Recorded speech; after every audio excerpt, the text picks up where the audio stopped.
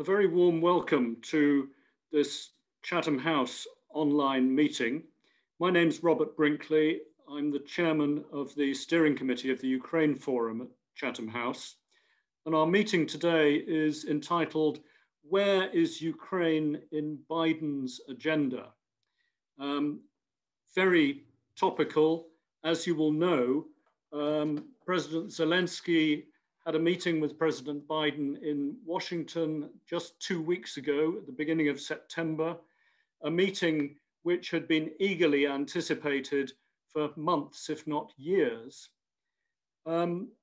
It's quite clear that the Ukrainian leadership needs the support of the United States as a key ally in countering an aggressive Russia and indeed in paving the way for Euro-Atlantic integration.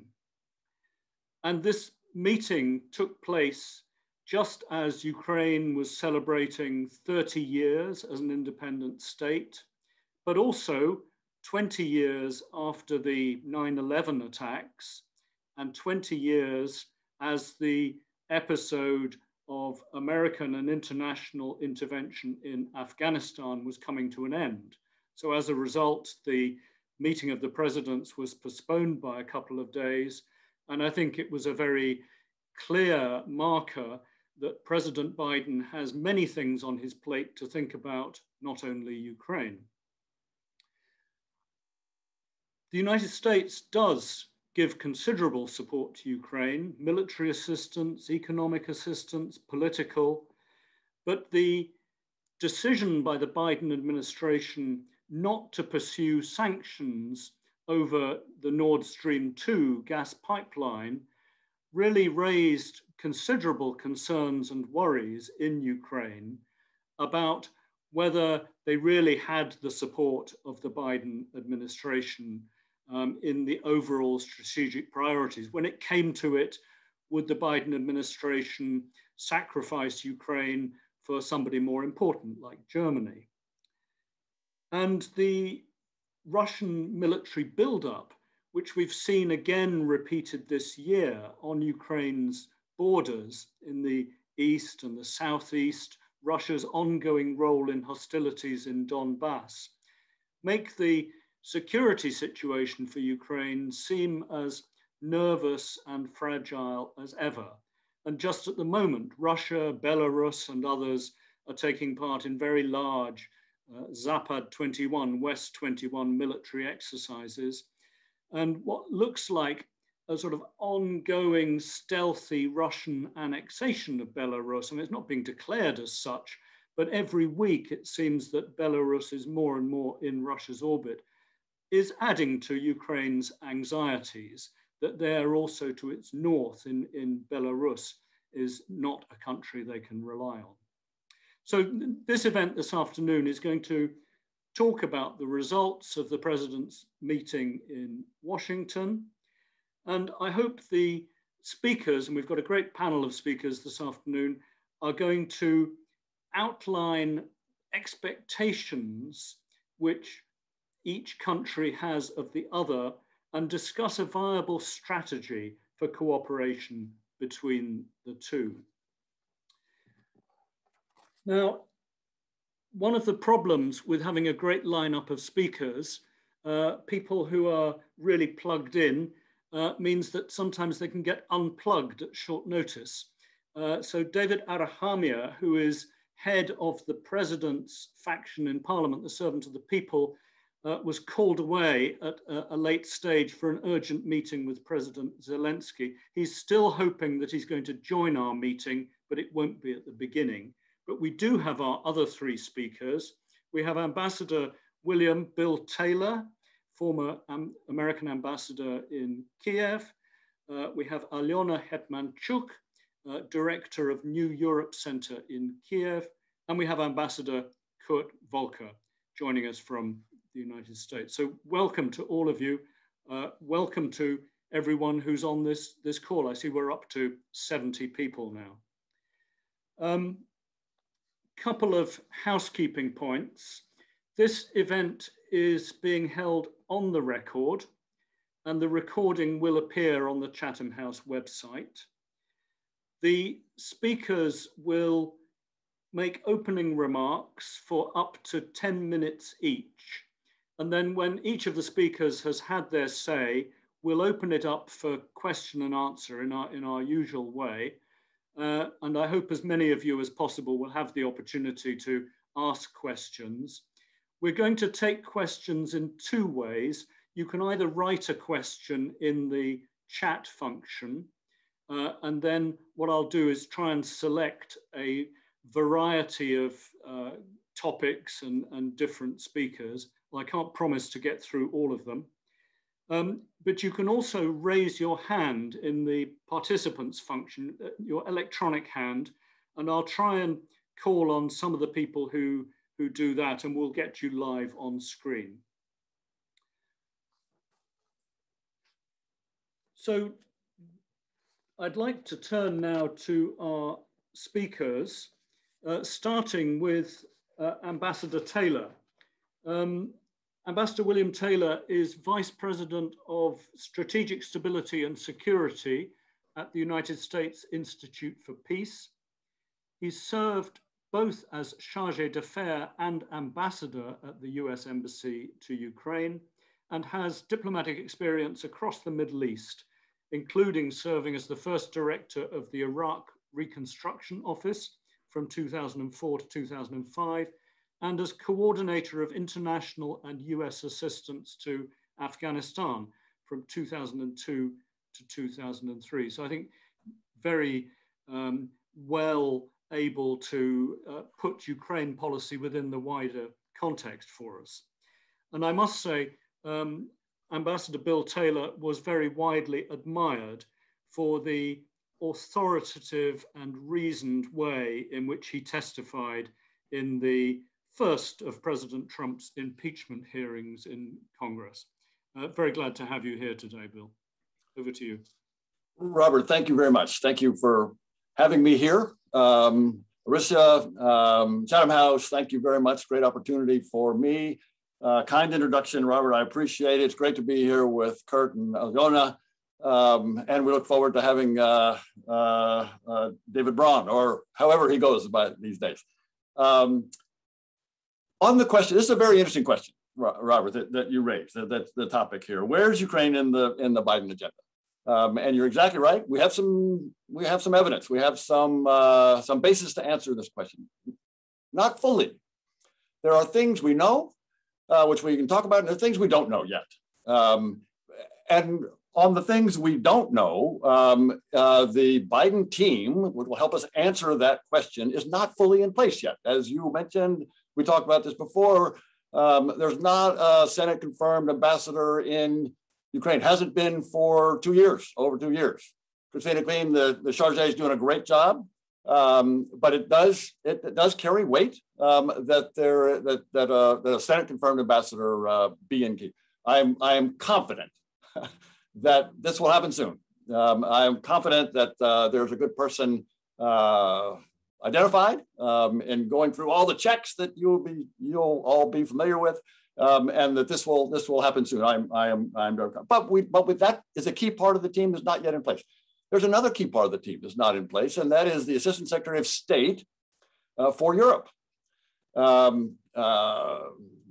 People in this call, in this room, in this meeting, in this event, will remember Toria Nuland. She is now, of course, the Undersecretary of State for Policy and playing a big role across the policy realm. She was in the previous in the Obama administration the Assistant Secretary of State for Europe and played a big role in Ukraine policy, a very big role, as everybody will recall.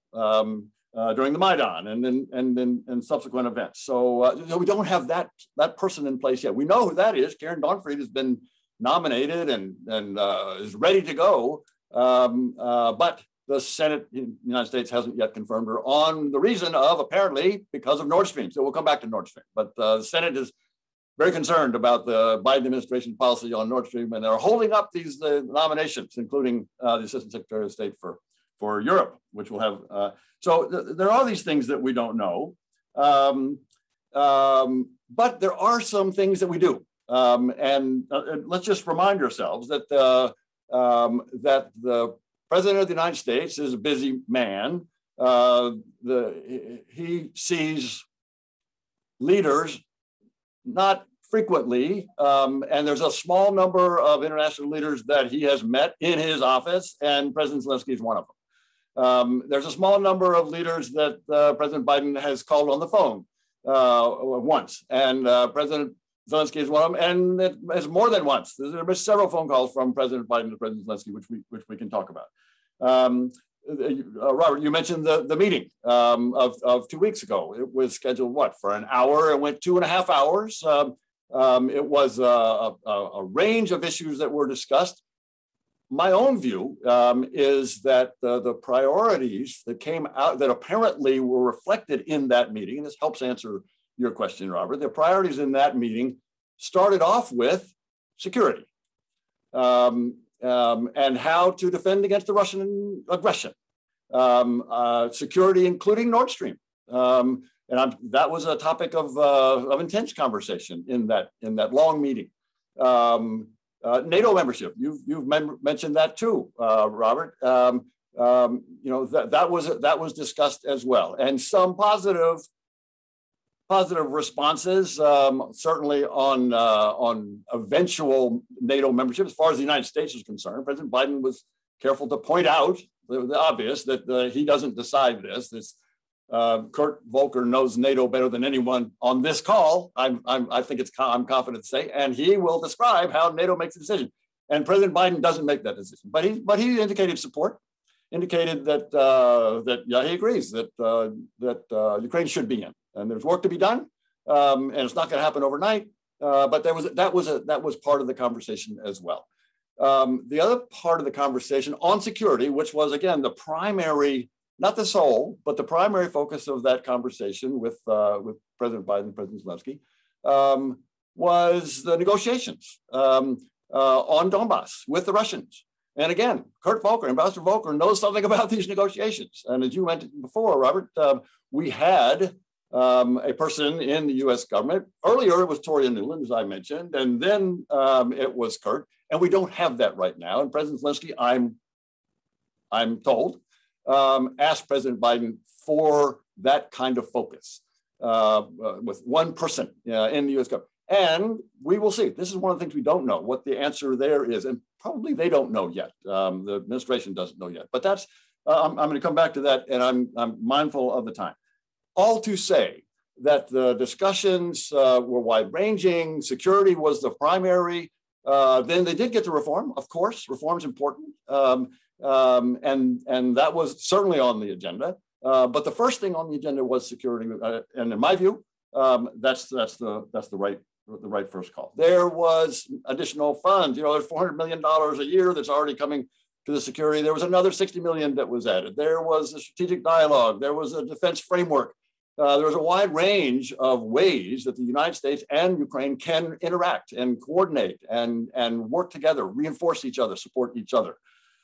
This gets to the point that I think President Zelenskyy made in some of his public discussions, public comments, and in various meetings that while he was in the United States, both in Washington and in California, that is, Ukraine's able to stand on its own. Ukraine has a nation. There's no nation building that needs to happen in Ukraine. There's some work to be done, there's no doubt. But Ukraine is building its own nation. It doesn't need the international community to help it build it. That's there, and it is defending itself against the Russians with some support, as I just mentioned, on training and equipment and weapons. But it's on the front line, and it is defending NATO. Defending Europe, it's defending the United States, defending the West. So that's an important component of that discussion. You mentioned, Robert, Afghanistan, and you're exactly right to point out that just the day before the Zelenskyy meeting, President Biden had Afghanistan on his mind very clearly, and it is possible that we might be seeing a Biden doctrine emerge. I don't know yet. It's not written down anywhere, but President Biden's made a couple of statements that suggest that there is going to be a focus on allies, focus on negotiations. There's going to be less focus on military solutions. There's going to be less focus on nation building. And that suggests to me that Ukraine, building its own nation, defending itself, standing on its own, is a prime candidate for strong support under a new Biden doctrine.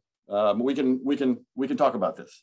The last thing I'll say, and I will wrap up with this, Robert, is that as part of this Biden doctrine, if it comes, will be these negotiations that I mentioned earlier. Again, that Kurt led one. He was in part of the Trump administration, and Toria Nuland led when she was the Assistant Secretary for Europe under the Obama administration.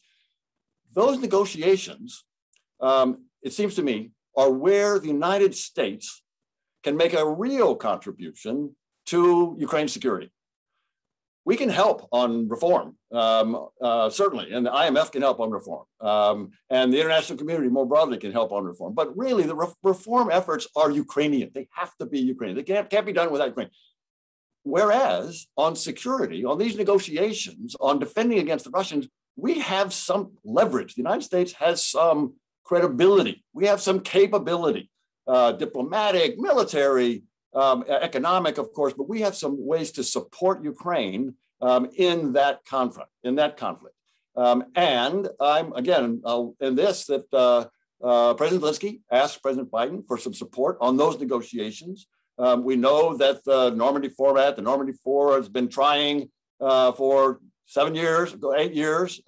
Minsk agreements are, fine in goals, but not getting us anywhere. Maybe it's time, President Zelenskyy suggests to President Biden, for a new format or to shake up the existing format. Maybe it's time to do something different. And the addition of the Americans to that format or to those negotiations, to engage in the Donbas question, and eventually Crimea. Let's not forget Crimea, but first focusing on Donbas. Maybe it's time to shake that up, and that would be a good component of a new Biden doctrine. So with that, Robert, let me turn it back to you. Ambassador Taylor, Bill, thank you very much. That was a great introduction, very comprehensive, and you did it within the allocated time. So thank you very much. I noted what you said, that perhaps Ukraine would be a prime candidate for US support under this possible Biden doctrine. I think it's a very interesting thought. Maybe we can pursue that later in the conversation. But let me turn now to our next speaker, who's Alyona Hetmanchuk. Alyona, welcome back to Chatham House, to our discussions. Alyona is director of the New Europe Center in Ukraine. She's also co-founder of the Institute of World Policy, where she served as director for 8 years. And since 2016, she has been a member of the Ukraine-Poland Presidential Advisory Committee. Alyona has authored articles for numerous domestic and international media outlets, including the New York Times, Gazeta Wyborcza, and the Moscow Times. Alyona, over to you. Good afternoon. It's already actually evening in Kyiv, in Ukraine, but thank you for inviting me to speak at today's roundtable. I am pleased and honored to participate among such distinguished panelists and a moderator, of course. Well, I was asked before today's event if we can qualify President Zelensky's visit to the United States as a new stage or even new start in US-Ukraine relations. In my view, it's maybe more appropriate to say about new chance than a new stage or new start. New chance that the US gave for Ukraine as a strategic partner, new chance for Zelenskyy as a president of Ukraine with whom Biden never dealt before, at least directly as a politician, a new chance for Ukraine-US relations. The big question now, if we, and I mean both the United States and Ukraine, are ready to use this chance, this new chance. Zelenskyy visit was good, but he didn't reflect the reality, because in my view, the visit looked much better than current state of relations between two countries. Better in terms of atmosphere and better in terms of substance.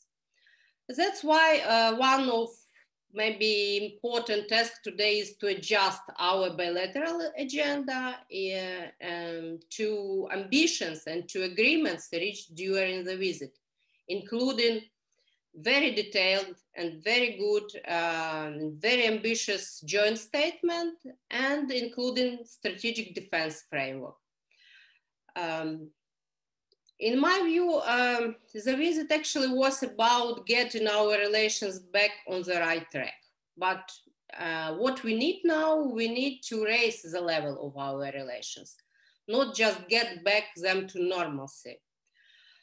Getting back to normalcy, of course, is good, especially after that rocky period which we had at the beginning of Biden presidency.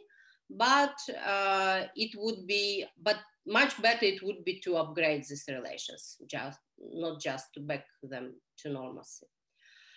How is the visit and relations are perceived in Kyiv now? The best way to answer this question is to compare Ukraine's expectations, what actually our moderator, Mr. Brinkley, mentioned in the beginning, with our achievements, Ukraine's achievement so far. The key expectation was to have White House visit as a such. And the visit, as some of our panelists already mentioned, was postponed twice, and there were real concerns in Kyiv that it could be postponed or even cancelled at all due to Afghanistan crisis and some other domestic challenges. Let's not forget that under Trump presidency, Zelenskyy was also invited to White House, but it never happened under previous administration. So it's good that President Biden perceived his invitation to Zelenskyy as political commitment, and he delivered, and he invited him and set the date and didn't postpone it again. Moreover, just some 6 months ago, a potential phone call between two presidents was perceived in Kyiv as a diplomatic achievement. And since then, since April, we already had 2 phone calls between our presidents. Zelenskyy visit to White House as the second European leader who was hosted at Oval Office after Chancellor Merkel, and 8 foreign leaders in general. And Secretary Blinken paid a visit to Ukraine as one of his first European bilateral visits. Also, the US Energy Minister participated at Crimea Platform inaugural summit. All those contacts show actually how Ukraine has advanced in its dialogue with the US in just 6 months. Agree that not many countries in the world are enjoying such a level of contacts now. The second, Ukraine's, and especially I would say Ukraine's authority expectation, and Ambassador Taylor mentioned about it a little bit, was to have predominantly security talks, not in extensive exchange on reforms with a clear anti-corruption focus. I can assume that for President Zelenskyy, it was really important to avoid public criticism directly from President Biden and directly from the White House on lack of reforms or insufficient fight with corruption. And actually it happens, Zelenskyy indeed got heavy security and defense talks at his White House meetings. We still don't know what was discussed at tete-a-tete meeting, and hopefully reforms issue was addressed there accordingly, because otherwise it could create a wrong perception in Kyiv, or even already created, based on my talks with some government officials, that reforms and anti-corruption are no longer as important for Biden administration in Ukraine's case as they were before. Biden's administration could have an enormous transformative force on Ukraine, and it would be good to apply it and to use it, this transformative force.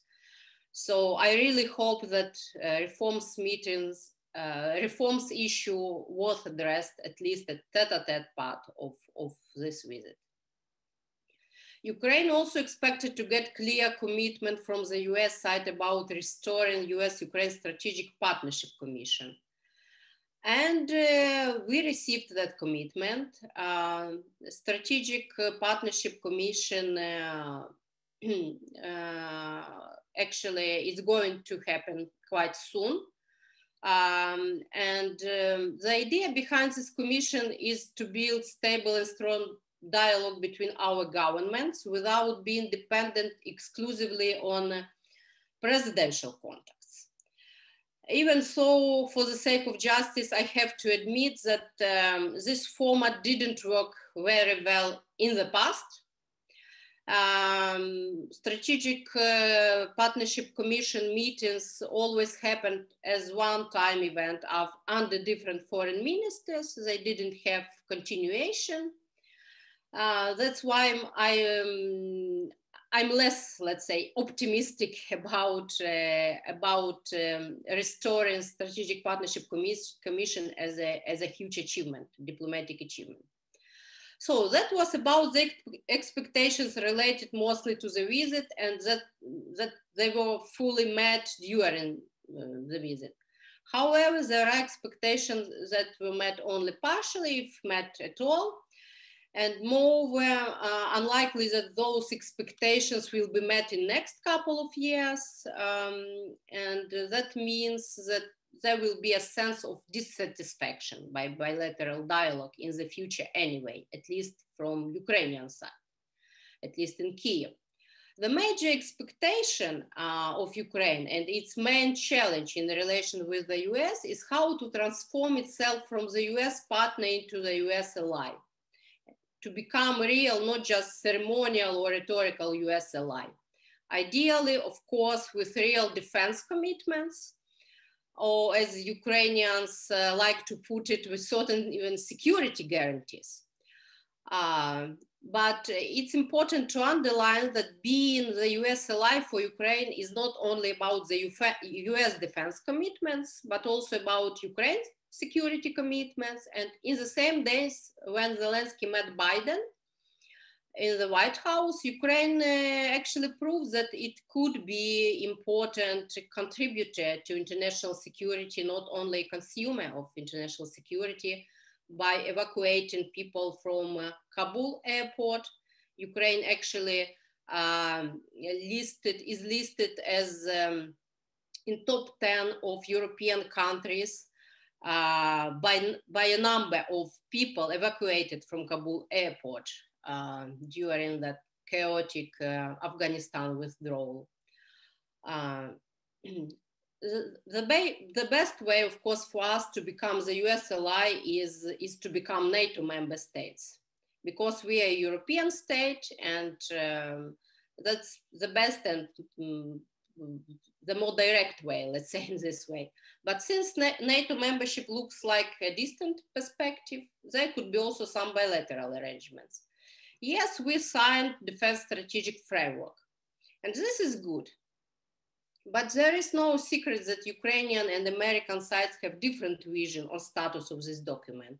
While Ukrainian position this document as full-fledged bilateral agreement, American side doesn't consider it an agreement at all, but as a 5-year document that replaces concept of partnership between Department of Defense and Ukraine's Ministry of Defense, which expires later this year.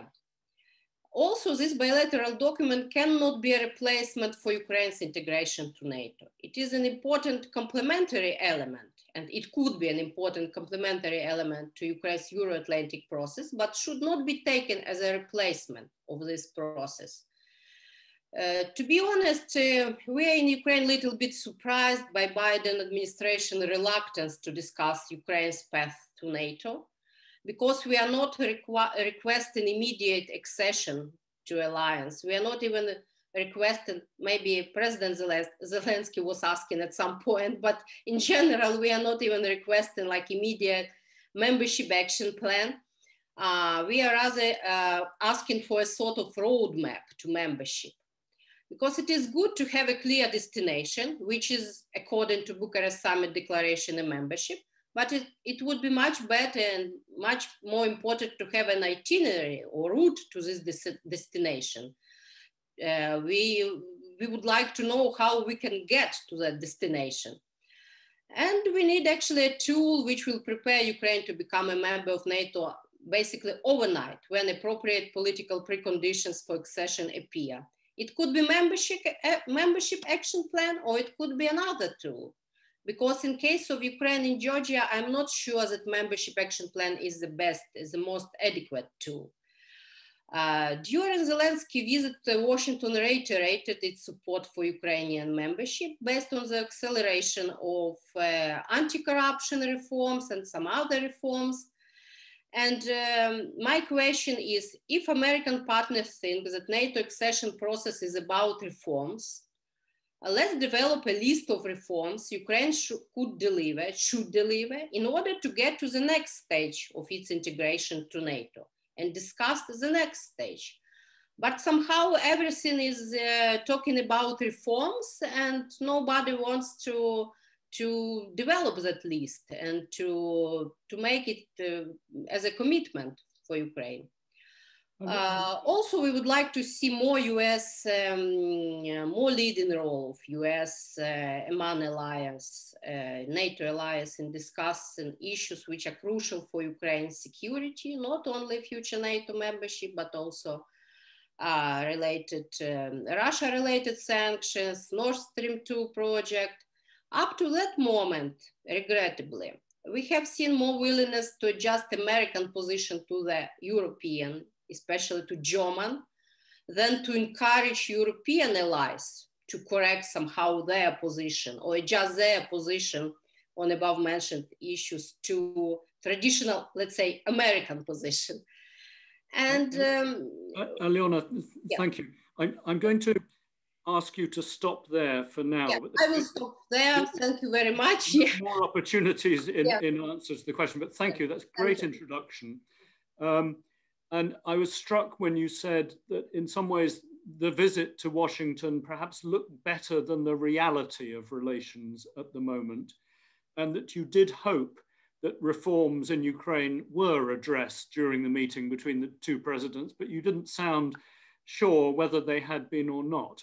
Well, let's see if anyone else can shed some light on that. I'm going to turn now to Ambassador Kurt Volker, who needs very little introduction in Ukraine circles. He's a distinguished fellow at the Center for European Policy Analysis, a leading expert in US foreign and national security policy with 30 years of experience, not least as US Ambassador to NATO, 2008-2009, US Special Representative for Ukraine from 2017 to 2019.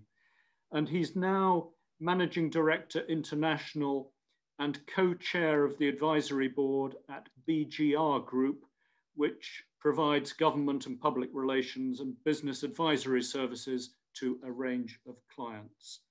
Ambassador Volker, over to you. Thank you very, very much, Robert. And it's great to be with everyone and to hear these presentations, which I very much agree with, both Bill and Aliona. I think you've made some excellent points. I'm going to start, if I can, Robert, trying to answer your question, which is, where does Ukraine fit in the Biden administration agenda? And I would say the Biden administration agenda for the next year is principally about domestic issues. It is trying to get this $3.5 trillion infrastructure bill passed, trying to deal with surging COVID outbreak again. Both the numbers of cases and the number of deaths are up, and there's a lot of difficulty in getting more people to take the vaccine.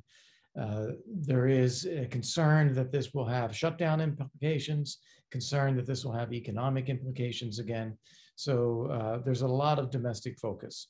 Also, it's worth bearing in mind that the majority that the Democrats have in the Senate is held only by virtue of the fact that the vice president gets a tie-breaking vote. So it is razor thin in the Senate. And there is a presumption that the Democrats will no longer retain the House of Representatives after the midterm elections, which, if that presumption is true, means that the Biden administration has 1 year in which to advance legislative priorities. So that is the priority of the Biden administration more than anything in foreign policy. To the extent there is a foreign policy priority, it's been articulated very clearly that it's China. That is the major strategic challenge for the United States looking ahead into the future, and not just the United States, but the entire liberal world order. So that is where they want there to be focus. And then we have the circumstances surrounding Afghanistan, which have just burst over the walls, if you will. And instead of that not being, the Biden administration clearly did not want to spend a lot of time and effort focusing on Afghanistan. It now has to, because of the debacle and the way that we pulled out. Secretary Blinken just spent the last 2 days testifying in the House Foreign Affairs Committee, Senate Foreign Relations Committee, grueling testimony with a lot of criticism from members about the exit from Afghanistan. And it appears that it's going to be, to a point that Bill raised, very difficult to get nominees confirmed to foreign policy or national security positions in the current circumstances. At some point, this ice has to break. But right now, the ice is thickening against getting these nominees confirmed, which is unfortunate because that would include someone who has her hearing today, Julie Smith, to be ambassador to NATO, Karen Donfried, who's already had her hearings but is now in limbo because it's just waiting, and someone who has not even been nominated yet, which will be a future U.S. ambassador to Ukraine. So all of this is very troubling. To the Biden-Zelenskyy meeting and what that looked like, and that was another question, Robert, that you just brought up.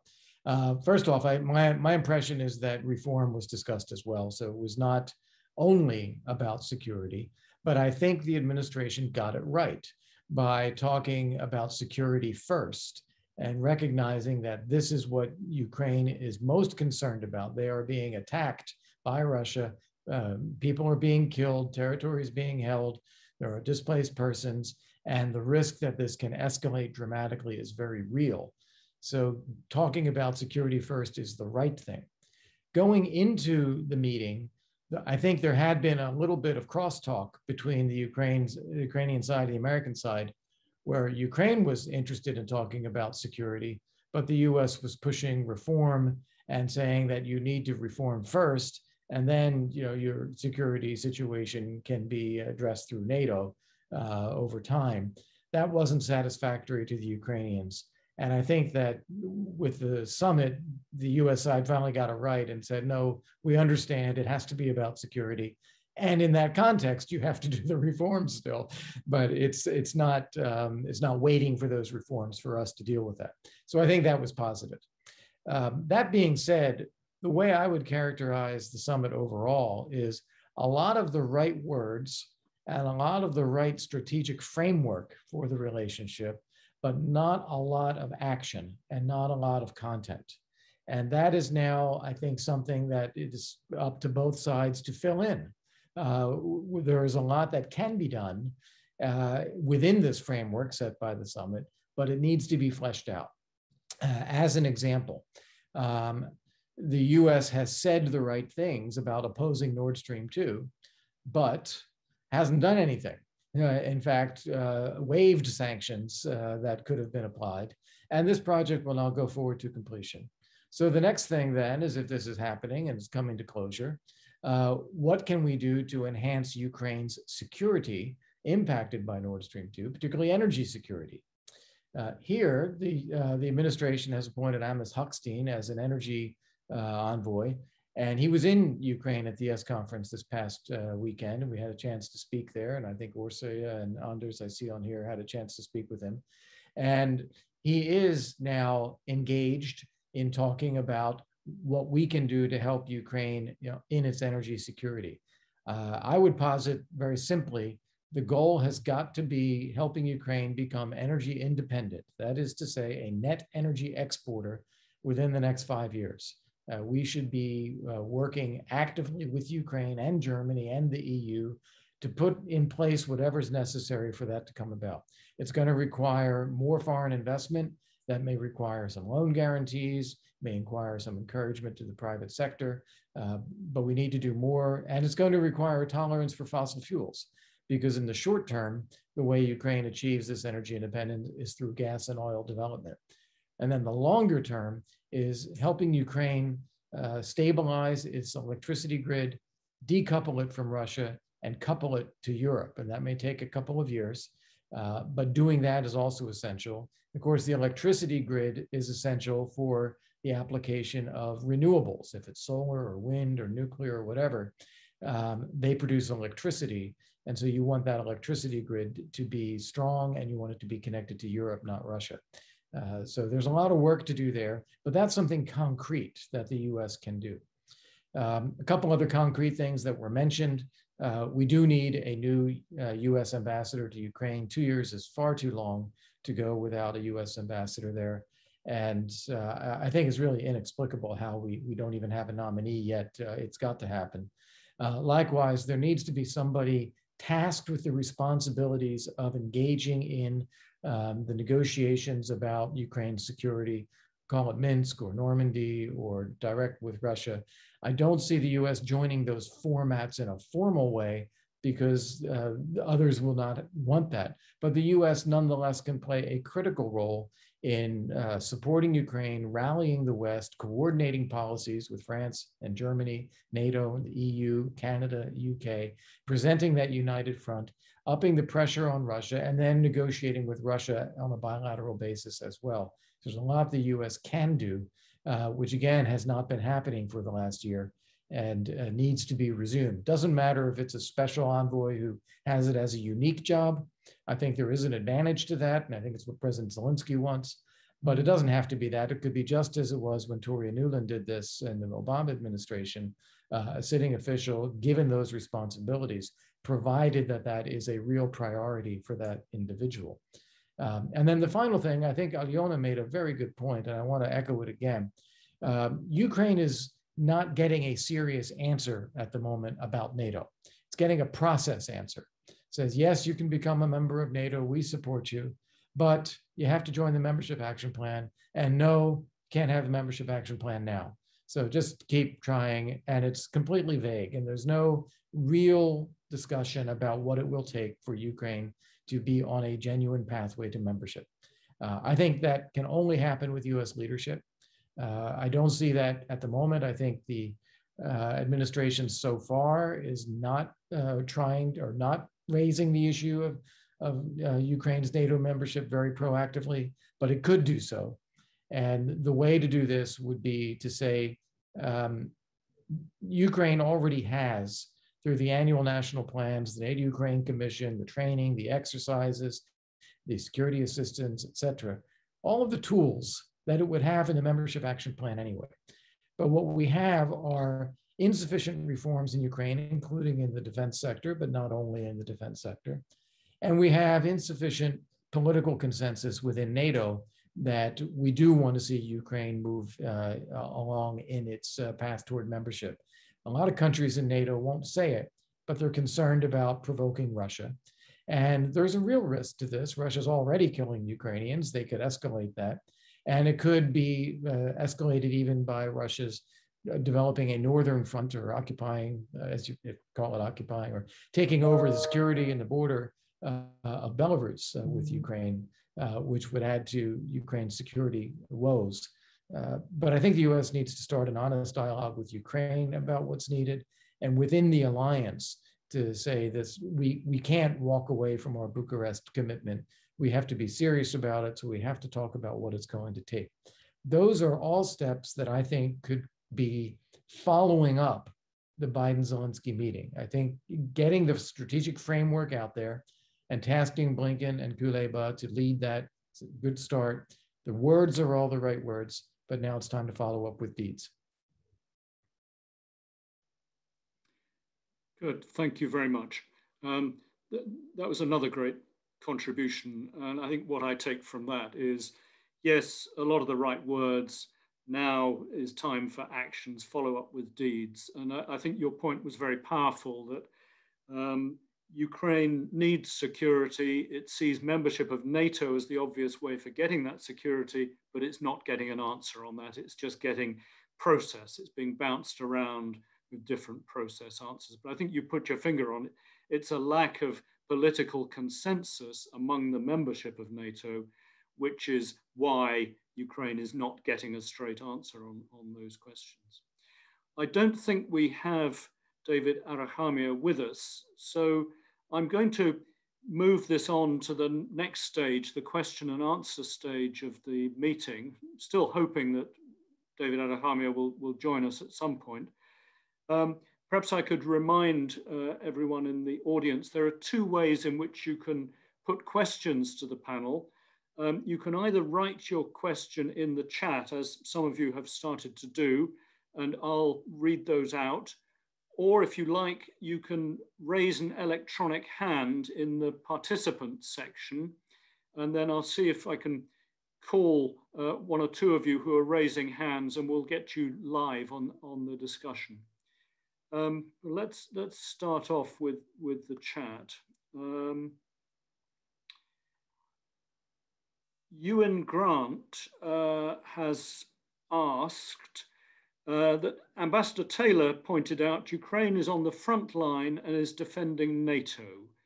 Will it get the support, and what kind and from whom in Europe, which Ambassador Taylor stressed that it deserves? Who won't give this support? Perhaps I could point that question first at Ambassador Bill Taylor and then at Ambassador Kurt Volker. Bill, you first. Sure. Yeah, Ukraine is on the front line. Ukraine is fighting in multiple fronts. It's obviously fighting on the front line in Donbas militarily. It also is a front line on election meddling. The Russians started meddling in Ukrainian elections before they meddled in US presidential election in 2016. Hacking into electrical grids. The Russians started in Western Ukraine, and then they hacked into pipelines in the east coast of the United States and food distribution systems. So yeah, Ukraine is on the front line. It ought to have the support. It does have, as we've talked about, it's got strong support from the United States. It's got strong support from the U.S. military. The U.S. military has got active duty soldiers in Yavoriv training Ukrainians. But I will tell you just on that point, the Ukrainians are also training Americans. That is, the Ukrainians have experience fighting the Russians that the Americans don't have. And Ukrainians have learned a lot about what the Russians do and how they operate and what kind of tactics and the characteristics of their equipment. So there's a very mutual beneficial exercise going on in Yavoriv. So that support is there. It's not just the Americans there. There are other NATO members that are providing that kind of support. Clearly, the United States is providing the largest. I mentioned $400 million a year plus an additional 60 that was just announced 2 weeks ago. So that's there. And I will leave it to Kurt, who knows the NATO members better than I do as to who's not providing this kind of a question. But I think the Americans are in the lead and demonstrating leadership on this aspect. Well, I'll just chime in quickly after Bill. Everything Bill said is exactly right. I would say, in addition to the United States, some significant supporters and contributors to Ukraine's defense are Poland, the UK, Canada, Lithuania. I don't think I left out another major one. But one thing we need to look at is the degree to which this is a NATO policy. Again, to Alyona's earlier point, seeing NATO collectively adopt a posture of greater security support for Ukraine would be positive. And secondly, it's the nature of the assistance. And I think lifting the arms ban on Ukraine so that we could provide anti-tank missiles was a very good step back in 2018. But there are further steps we should be taking now. Maritime coastal defense and maritime domain awareness, air defense before there was any kind of air campaign against Ukraine, counter-electronic warfare, and counter-drone. I think these are all areas where the US and other allies could work together with Ukraine to strengthen their capabilities. And I should have one other country who is helping a lot is Turkey. So I'll leave it there. Thank you, both of you, very much. I see that Orysia Lutsevich has raised a hand. Orysia, as I'm sure you all know, is the manager of the Ukraine Forum. Orysia, you're in Lviv at the moment, I believe. Please put your question. Thank you very much, Robert. Thank you for this excellent outlook and analysis. I think it really helps to put different puzzles in the right picture. As you've correctly spoken about Biden's, priorities, and people talk about 3 C's, right? China, COVID, climate. I would like to add the 4th C and ask whether it's a priority, and to ask about 2 of those. So another one is corruption, because I remember Biden was quite vocal at the beginning about anti-corruption efforts being one of his priorities, and linking it also with the national security and illicit flows that we see from countries like Russia and our region going into real estate, but also into subversive activities against United States. And here I would like to ask whether, because if we're talking about US-Ukraine alliance, whether this alliance could turn against some of those people, like in case of one of the oligarchs in Ukraine, Firtash, Dmytro Firtash. Do you think it's too sensitive? I don't know, maybe who can take it, maybe Ambassador Taylor. Do you think it's too sensitive issue? It will not be really on the agenda? Because I think this would be very much in the interest of, Ukrainian reforms, civil society here, that is on this de-oligarchization move that is happening, especially now. There's a feeling that it will be too populist of an effort without real, legs behind it to limit influence of those individuals. So that's one thing. And another one is China. I don't know if Alyona, you can talk a little bit. Where do you see risks for Ukraine in this, competition, or even possible rivalry between United States and China? We should remember China is number 1, export for Ukraine markets. There are questions of regulations of 5G, and in a way where Ukraine will sit.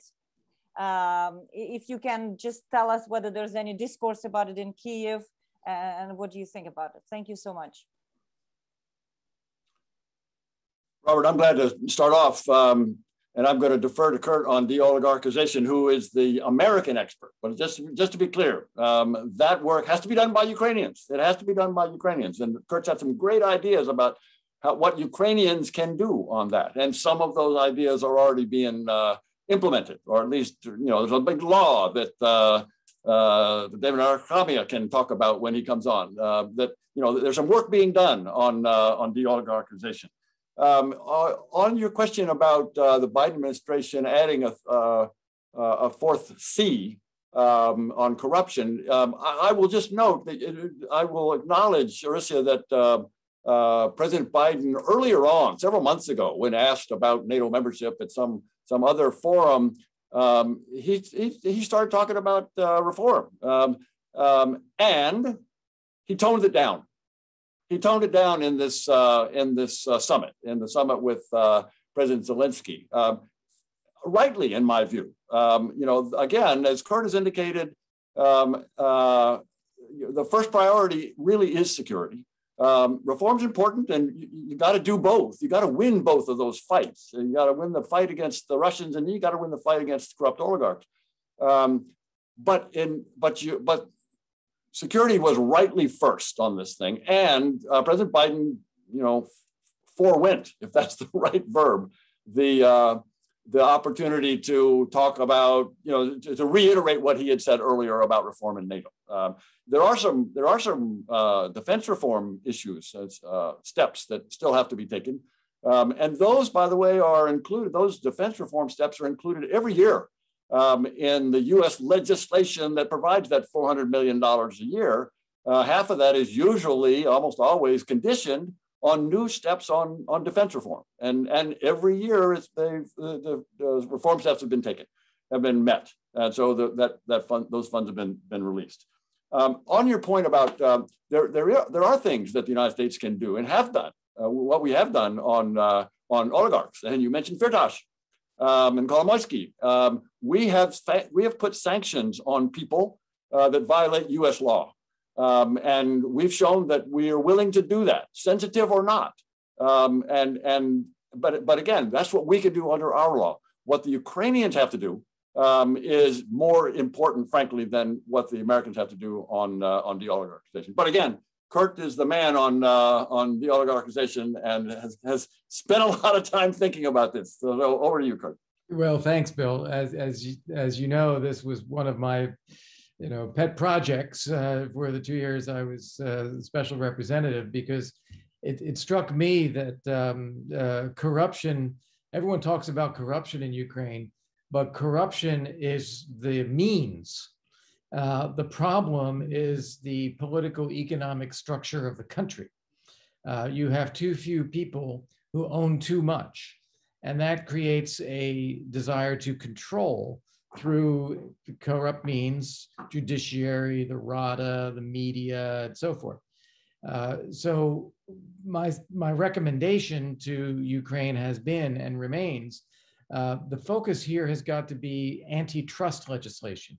You need to put in place limits as to what any one individual or business is allowed to own, so that it creates diversity and competition creates a demand for the rule of law. So it turns things on its head. We did this in the US in the early 1900s. Other countries have experience with this as well. And I think that would be the right way to go, because it's a systemic fix. And when you make a systemic fix like that, then you just let it apply as it will to people. The current approach to de-oligarchization is a little concerning, because it seems to be more targeting individuals, saying we want to go after this one or this one, and then magically we're not going after that one. Why is that? Nobody knows. And so it seems like it is more about the people than it is about fixing the structure. And I think that's something that will still be needed if Ukraine wants to really make a great leap against corruption, rather than just targeting a couple of individuals. Great, thank you to our two ambassadors. Now over to Alyona. Alyona, Arisia had a question for you as well. Yeah, I actually will try to combine two questions about anti-corruption and corruption and China, because those two issues is about different reading of security threats in the US and in Ukraine. Because President Biden and some people from his team, they are quite convinced that corruption is #1 security threat for Ukraine, not Russia. And in Ukraine, we see it differently. We see it that Russia actually #1 security threat, and the same with China. When for the US is perceived as #1 security threat, the most complex threat. For Ukraine, China is not a threat at all, at least at this stage, at this point. And actually, again, is Russia as a #1 external security threat. So for us, actually, Russia is both internal and external #1 security threat, not corruption and not China. And on Ukraine-China relations, yes, we have quite a lively discussion in Ukraine how to treat China as our #1 bilateral trade partner. And as a result of this discussion, we are sending quite mixed messages because China is not listed as our strategic partner, as Ukraine's strategic partner in our national security strategy, which was adopted last year, actually a year ago in September. But China is listed as our strategic partner in a recently adopted foreign policy strategy. So we have two strategies, and in one strategy, China is our strategic partner, and in foreign policy strategy or national security strategy is not our strategic partner. So, and that is a result of the discussion we have in Ukraine. And I think that strategic partnership cannot be measured or defined by the level of trade, what is happening now in Ukraine. Moreover, I think that Ukraine should start and should be more about decreasing trade dependence from China. And it is in Ukraine's interest, actually, this trade flexibility with China, because this trade dependence could be used at any moment. And maybe it was used already as a leverage, as Chinese leverage on Ukraine in some not trade related issues, unfortunately. And also, you know, there is a discussion on infrastructure projects and some enthusiasm about infrastructure projects with China, because you know that President Zelenskyy is, for him, infrastructure is very important part of his presidential agenda. And electoral agenda. That's why, you know, there is an attempt to find as many infrastructure projects and loans as possible. And also, you know, that Ukraine should be more cautious about Chinese loans for infrastructure based on experience of some Asian and even European countries like Montenegro, you know. Thank you, Alyona.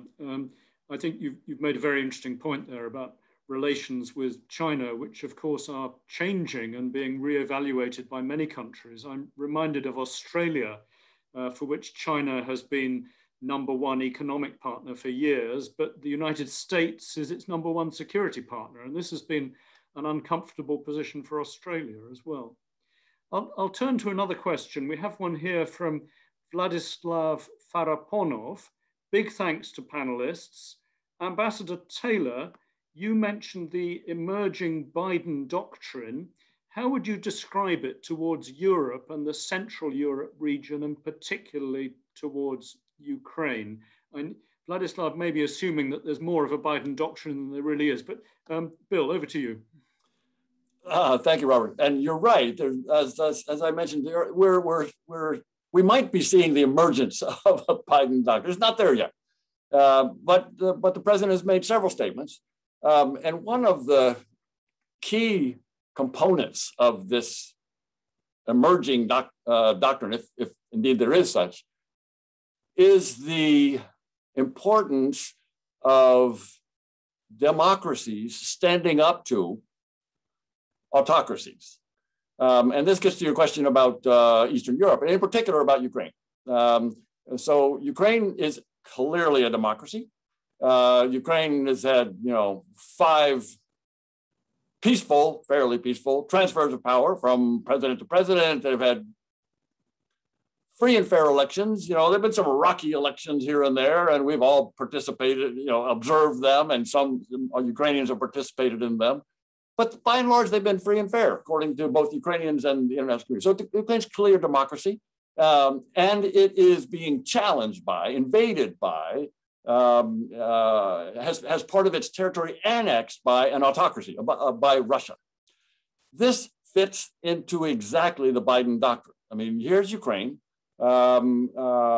democracy defending itself, and as I say, defending broader Europe, NATO, the West, from this autocracy that is clearly aggressive, that is clearly fighting a war against democracies. And so I would say that Ukraine fits smack into that emerging doctrine, if indeed that's the case. Great, thank you. Another question here from Richard Wright. The German government has promised to react with sanctions if Russia threatens gas supplies through Ukraine. How confident is Ukraine with this commitment? How strongly would the US react if Germany failed to meet it, given that Germany is a key US ally? Can we put that first to Alyona, get a Ukrainian view, and then I'll ask one of our US panelists to give an American view. Alyona. I would say that not confident at all, to be honest. So there are a lot of concerns, and you know that to be confident based on some talks with Russians, with Russian President Putin is to be too naive, let's say. That's why Ukrainians are doing their best in order to stop the project even at this stage. And also when we talk about German government, we talk mostly about some agreements and decisions made with Chancellor Merkel, but we know that there would be election in Germany, and we don't know how committed new German leaders would be to those agreements and decisions made in the past.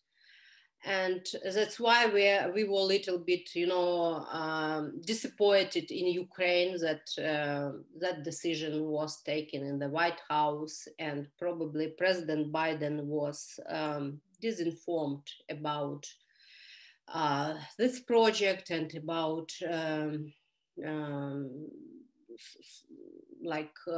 consequences of implementation of this project. Thanks, Alyona. So Ukraine not confident about this commitment. Ambassador Taylor, or no, Ambassador Volker, Kurt Volker. I just wanted to address this because it came up at the YES conference over the weekend. And so there are some points that were made there that are worth probably for the audience here to hear. One of the issues that I think we face is that Russia is already restricting gas supplies to Europe. It has been for the past 4 months, so that they're not providing gas at a level that allows European countries to fill their coffers, their underground storage for the winter, which means that Europe will be on a as needed delivery basis throughout the winter, which gives Russia maximum leverage. It's also resulted in very much higher prices in gas in Europe, kind of hit records right now.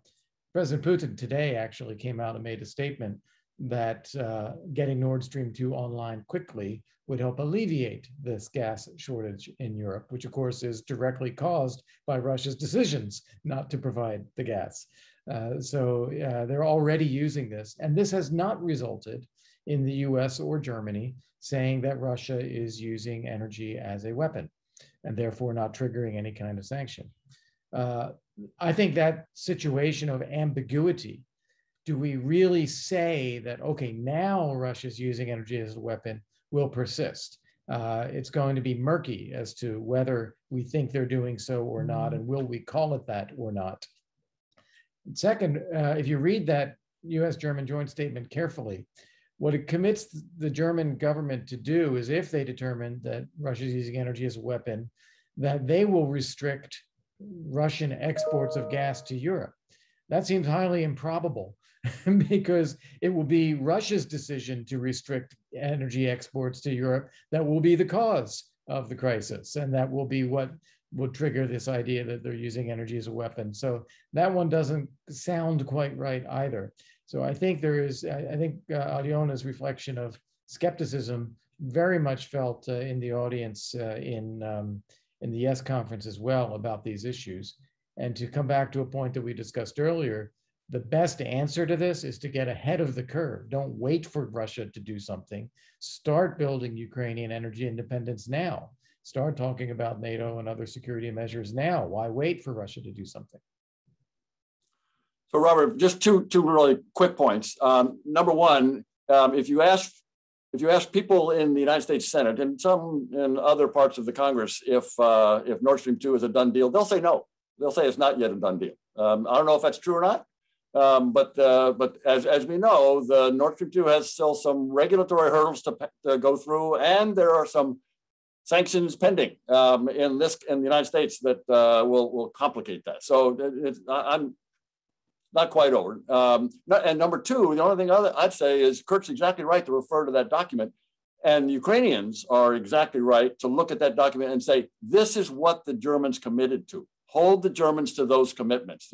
Hold the Germans, whichever government emerges from the elections, hold them to those commitments. And there are people in the United States that have dealt with the Germans on these issues who say that the Germans have a good record of abiding by those agreements. So hold them to it.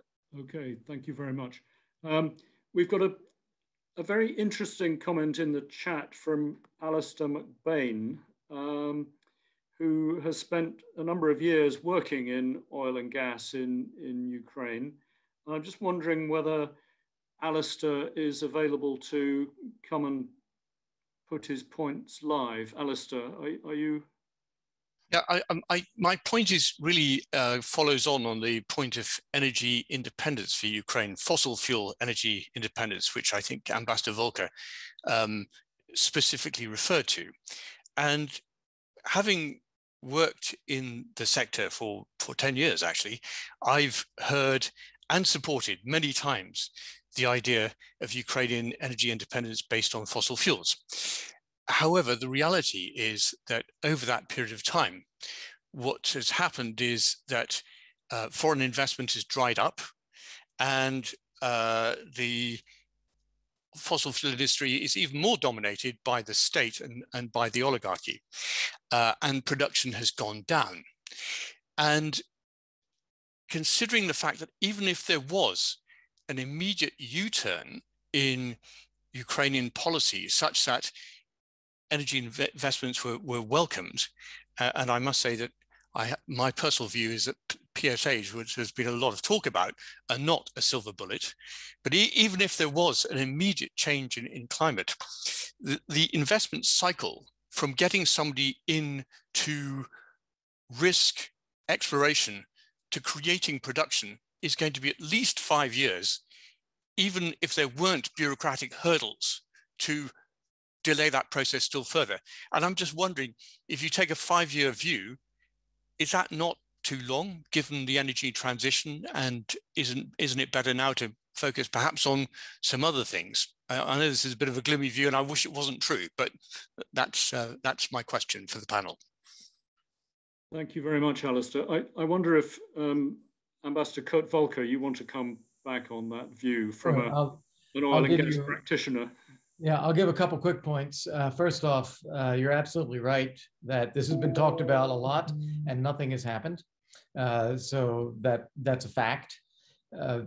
Zelenskyy has been in office only for 2 years. I think prior to this, we can write off that time period and say, okay, for whatever reason, it was not seriously pursued by the Ukrainian government at that time.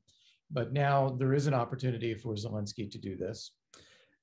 Second, I think Naftogaz was basically it was originally created as a means of lining the pockets of politicians. And it was substantially cleaned up with the CEO at the time, Kobolyev, with an oversight board, really modernized into a very professional company. So that helped clean up the corruption side of it. However, by being that new modern company, Naftogaz developed a self-interest in remaining a government monopoly, which has then prevented foreign investment and prevented diversification of ownership and new exploration and new production. I think the recent changes in the leadership of Naftogaz allow for a new approach where Naftogaz may welcome outside investment, Ukrainian government may welcome outside investment. So I think it is highly relevant to push on this again, even though you're completely right about the past. Okay, thank you, Kurt. Now I'm going to read out a question from James Nixie, who's head of the Russia and Eurasia program at Chatham House. James says, the speakers have all been reassuring for those who might have been fearing that Ukraine was being abandoned by a retreating Biden administration. That said, we can't ignore the fact that the US went the other way on Nord Stream 2, which, even if more of a sop to Germany than for Russia, was surely a blow to Kyiv. And it didn't have to happen. Is this just political reality and inevitable compromise? But why?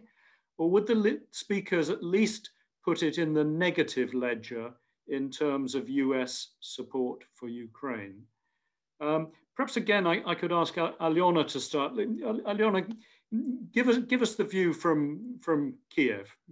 Of course, it's a negative ledger, and I think that a huge disappointment by Biden administration in Kyiv because of that decision.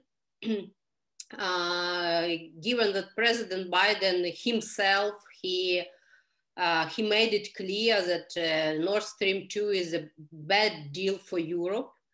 Also, you know, sometimes it looks like a little bit schizophrenic approach, because in joint statement signed by when Zelenskyy was in Washington, Nord Stream 2 was mentioned as a threat to Europe, to European security.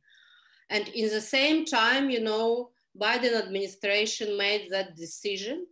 It means that they are fine with undermining European security, or, you know, so it's a little bit, yeah, ambiguous, as Ambassador Volker mentioned. And from my point of view, it's even schizophrenic, maybe. And also, as many of our panelists and participants know, Ukraine wanted to discuss a sort of security package as I don't like the word compensation, but security package as a way to do this process maybe not as disappointing for Ukraine, and to because we consider Nord Stream project as first of all as a security project, as security threat, and we actually haven't succeeded in securing that security package, let's say in this way. Security defense or strategic defense framework is not enough, unfortunately. NATO membership and even MAP is still very distant, and Germans didn't want even to discuss that as a part of that security package. And we didn't receive anything, actually. We haven't received anything in exchange of that decision, or as a sort of compensation. Or that's why yes, I think this issue will be discussed, and we know that some American officials, they didn't want to discuss that. They were not even ready to discuss during the visit, but President Zelenskyy had to do that because there is a huge demand in Ukraine for discussing and for making it clear, you know, because, you know, we would like this rhetorical and verbal US administration policy, which is very good and very reassuring, to be followed by concrete actions and practical steps. And we still lack those practical steps and concrete actions as it was mentioned in the beginning, but it's important to reiterate, because probably the main challenge for next couple of months and next year. Thanks, Alyona. Ambassador Taylor, do you want to comment on that? Only briefly. We've talked a whole lot about Nord Stream 2. Most people on this call, probably share Alyona's view. I certainly do. I think Nord Stream 2 was a bad decision on the part of the administration. It was hotly debated, as people know, within the administration, and there were people, that thought. And my sense is that the people were in the administration who were concerned about the U.S.-German relationship had the upper hand in that conversation, and they ignored too strong. They didn't put sufficient weight on the effect on both Russia and Ukraine. I mean, this clearly helps Russia for all the reasons that we talked about in terms of security and energy security of Europe, and it hurts Ukraine. That said, it's not the only issue in the U.S.-Ukraine relationship. I mean, as Alyona, you pointed out, I mean, you take a look at the joint statement, it's pretty long. I mean, it's 5 pages of a lot of stuff. A lot of these things are commitments to flesh out, as Curtis pointed out, as you pointed out as well. And if I said that is, if Ukraine is in the forefront of the fight of democracies against autocracies, then that suggests support. That suggests a lot of support for Ukraine, and that needs to be demonstrated. And whether it's in terms of helping with the negotiation on getting the Russians out of Donbas, and eventually out of Crimea, or whether it's on holding the Germans to their commitments on Nord Stream. That's what allies do. That's what partners do. And they don't agree on everything. I can't think of any country, even Canada, where the U.S.-Canadian relationship is there are problems there. We're strong allies. There's no doubt about it. Look at the U.S.-UK relationship. We disagree with them on some things. That's what happens. And you continue the discussion. You continue the discussion in the overall framework of the United States being the strongest supporter for Ukraine in the world. I will say that. I think that's a fair statement. And I think my sense is that Ukrainians, this government and Ukrainians more broadly, appreciate that we are the strongest supporter in the world of Ukraine. Okay, thanks, Bill. I'm going to move on, try and fit in 1 or 2 more questions before we finish. There's a broad one here from Josko Joseph Puharic. The question, where is Ukraine in Mr. Biden's agenda, is, I think, part of the broader question, where is Europe, NATO, and consequently Ukraine in Biden's and US foreign policy agenda? After somewhat erratic years under the past administration, there was great hope in Europe with the coming of the new administration, which was largely shattered under impressions of internal situation in the US and botched blitz pullout from Afghanistan. The question to the panelists would be, do they think there is enough awareness of the gravity of the situation and possible tectonic geopolitical challenges with the perceived diminishing US influence and US will to reinforce its role on the world stage? This looks more potentially dangerous and destabilizing than climate and COVID crisis. So I think what Mr. Puharic is asking is, should we be coming back to US intentions, US determination? Ambassador Volker, do you want to start with that? Thank you. Yes, Josko, I agree with you. I think that this is the big issue and the serious issue, and we do need to be talking about this. Unfortunately, I've seen several senior level officials, spokespeople for the administration, disagree with this analysis.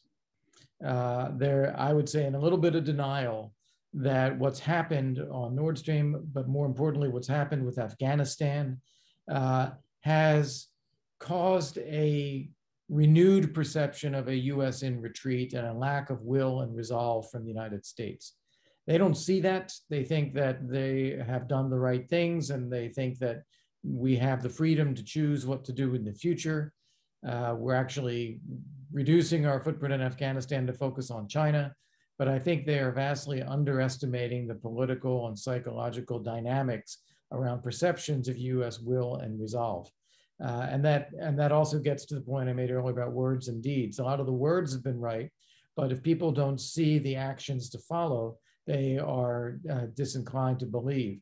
And just one final point, I don't want to single out the Biden administration here. We've had 3 presidents in a row who have viewed pulling the US back from commitments abroad as a principal objective. We've had Obama seeking to end 2 wars, not fight other people's civil wars, pivot to a new agenda rather than an old security agenda.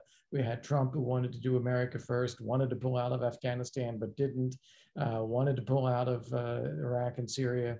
And now we have Biden, who wants to do the same things as well. So this is a bigger long-term trend that people see. And I do think it is something that is worth talking about and all of us trying to figure out how we address. Thank you. Yeah, thank you. Just on this point, I know you're running out of time. Yeah, it's clearly something to talk about. There's no doubt it's something to talk about and something to be concerned about. And my sense is that the Biden administration is talking about this. I mean, President Biden, as Kurt just said, rationalized the withdrawal from Afghanistan so that he can focus on China and Russia. Let's be clear. I mean, he said both of those, and he put them in the context of autocracies, which I've talked about a couple of times today. So he's concerned about China. Yeah, longer term threat, challenge, I think they call it. But Russia is the near term threat. Russia is in my view. And I think there is a recognition that exactly what questioner asked and what Kurt just said, that is, there's this recognition that, yes, we do need to reassure our allies. That's part of the Biden doctrine, is reassure allies, focus on China and Russia, don't fight internal civil wars in other parts of the country, don't try to build nations. And here again, I'll just come back to the point that Ukraine fits all of those categories. So I think that this will be a good indication of where the Biden administration will go. Thanks, Bill. Alyona, would you like just to give us a few concluding words of how you see this, and then we'll have to wrap up this meeting?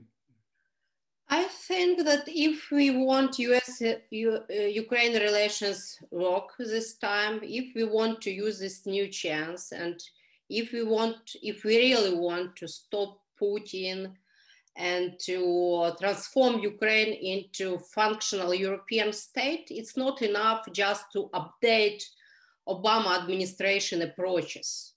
It's time to upgrade those approaches and upgrade significantly.